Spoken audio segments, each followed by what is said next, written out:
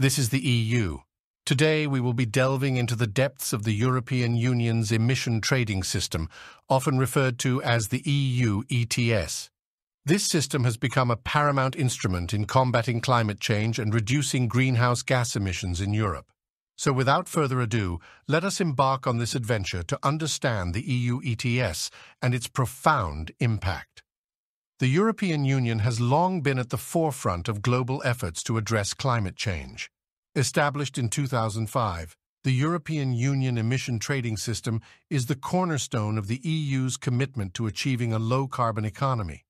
With such a vast and diverse region, coordinating climate change efforts can seem like an insurmountable task, but the EU ETS has proven to be an efficient and effective way to manage greenhouse gas emissions. Now let's have a short introduction. To comprehend the EU ETS, we need to grasp its core principles and mechanics. The system operates on a cap-and-trade basis, meaning the total amount of permissible emissions is capped, and companies are allocated allowances that they can trade. This creates a market-based approach where emissions have a financial value, providing an incentive for companies to reduce their emissions. The cap is aligned with the EU's overall emissions reduction targets, ensuring a gradual decrease over time. To maintain flexibility and accommodate the intricacies of different sectors, the system encompasses various mechanisms such as auctions, free allocations, and a comprehensive monitoring system to verify emissions. This is hoped to incentivize the transition into clean, renewable energy sources.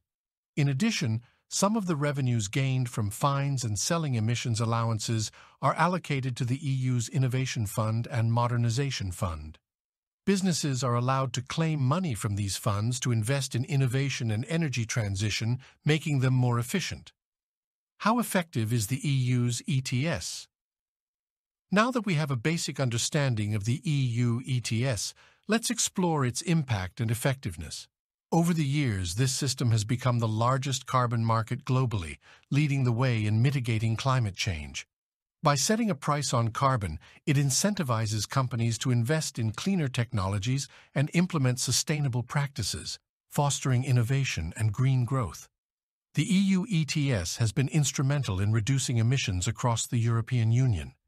Independent studies have shown that the system has successfully contributed to a significant decline in emissions in covered industries.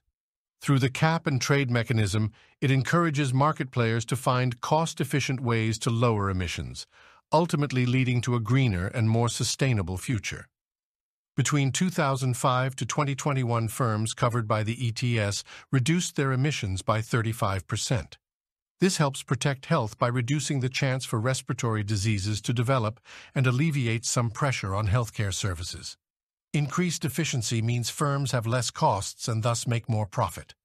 Extra profits can be used to stimulate further investment, which can create a positive multiplier effect and lead to economic growth. Moreover, efficient firms may have surplus allowances which can be sold for extra revenue, making the firm more profitable. The success of the ETS has led to the creation of parallel programs in other areas of the world, such as certain states in the USA. Many hope this can act as a foundation for a global project that helps reduce global emissions and subsequently slow down climate change.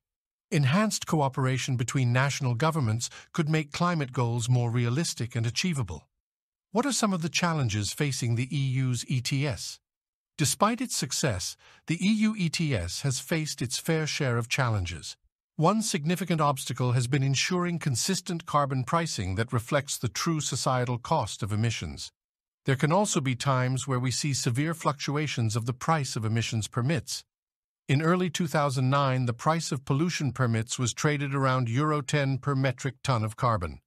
By March 2023, the price had risen to €96.92 per metric ton. These fluctuations create uncertainty for firms looking to invest in cleaner energy sources. Additionally, some industries argue that the system puts them at a disadvantage in the global market, as competitors from non-EU countries don't face similar carbon constraints. Many critics have argued the ETS has increased costs for businesses and therefore created cost-push inflation, reducing the purchasing power of consumers. Low-income households may be left more vulnerable to a higher cost of living, which widens inequalities. Inequalities can lead to severe social problems such as crime and deprivation. There are also fears higher cost of living could lead to social unrest within the EU, similar to the Yellow Vest movement in France, seen in 2018, which started as a protest against proposals for a new diesel tax in France, seen in 2018, which started as a protest against proposals for a new diesel tax in France, before ballooning to include other political grievances and widespread riots. The success of the ETS has been disputed by various environmental groups. Environmental pressure group Greenpeace has said the ETS could harm poorer households with no guarantees of meaningful emissions cuts. The ETS scheme only covers around 40% of the EU's total greenhouse gas emissions. Thus, any reduction in emissions within the ETS is unlikely to substantially the lower overall level of emissions. There is also little evidence that the ETS in itself caused the reduction in emissions. Rather, many believe the reduction in emissions were caused by improved energy efficiency and global economic downturn post-2008. Some critics have also highlighted the risk of carbon leakage caused by ETS. This is where firms relocate their production processes away from the EU to avoid environmental regulations and lower costs. This can create structural unemployment within the EU, reducing economic growth, as well as potentially hurting the current account equilibrium. What does the future hold for the EU ETS? As we look ahead, it is crucial to understand the future trajectory of the EU ETS. The European Union's commitment to the Paris Agreement and its goal of becoming climate neutral by 2050 will undoubtedly shape the future development of the system. Discussions are underway to further align the EU ETS with these ambitious targets and extend its scope to sectors currently excluded, such as maritime and aviation. Moreover, the EU ETS is expected to play a vital role in shaping global climate action. Its success serves as a model for other countries and regions, inspiring them to adopt similar market-based systems to tackle emissions. The EU's leadership in this area could pave the way for a more concerted and collaborative global effort in combating climate change. However, on a global scale, the ETS is unlikely to make a meaningful impact on reducing the impacts of climate change. Unless more nations also start implementing similar projects, global emissions will continue to increase. Some of the world's largest polluters, such as China and India, are infamous for loose environmental laws and creating copious amounts of greenhouse gases. In conclusion, it is truly remarkable how the European Union emission trading system has revolutionized the fight against climate change within the bloc. Through its market-based approach and innovative mechanisms, it has harnessed the power of economics to drive sustainability and reduce greenhouse gas emissions.